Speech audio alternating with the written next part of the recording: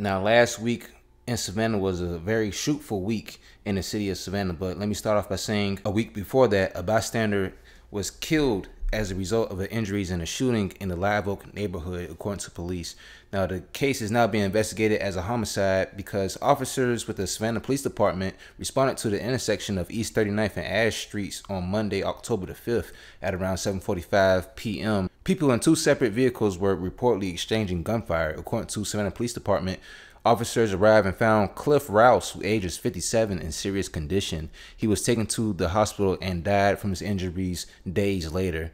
Now, further investigation revealed that Rouse was not involved in the incident, and any other information about this case, I'll keep y'all updated as well. Now, on October the 12th, the Savannah Police Department has arrested a 13-year-old for the deadly shooting of another teen.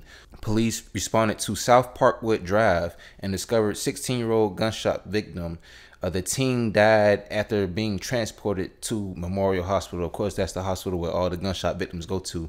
And according to the Savannah Police Department, officers located and detained the suspect shortly after the incident.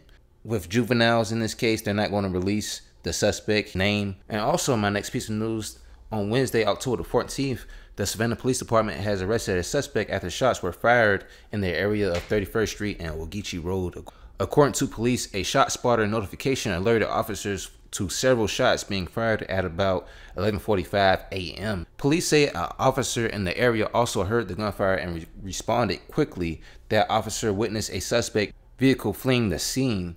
The police department says the officer pursued the vehicle to Dean Forest Road and Interstate I-16, where the pursuit ended without incident and the driver was taken into custody. Officers recovered a stolen firearm and 2 loaded magazines.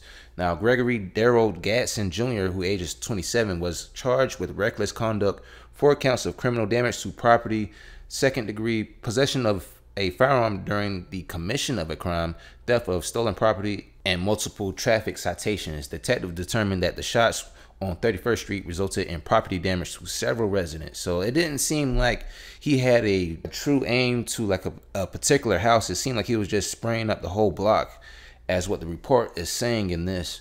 But however, he's still locked up on these charges, and any more updates about this, I'll let y'all know as well.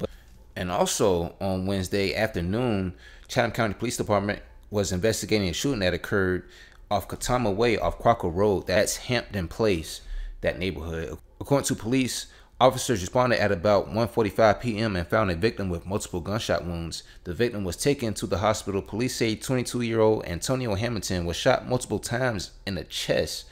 Police are searching for a suspect described as a black male with a light complexion, wearing all black clothes and all black shoes, and he was seen running southbound from Katama in the direction of Berwick Lakes subdivision. Now, unfortunately for the police, they had to actually come back to this area later on at night when the Chatham County Police Department arrived after a juvenile was shot that night. Officers were called out to 11:41 p.m. to a shooting on Berwick Lakes Boulevard, that's the same area, to a house that was damaged in the incident. Police say the male juvenile was taken to the hospital with non-life-threatening injuries. And the police do believe that these 2 shootings are connected. Well, they know for a fact that they are connected.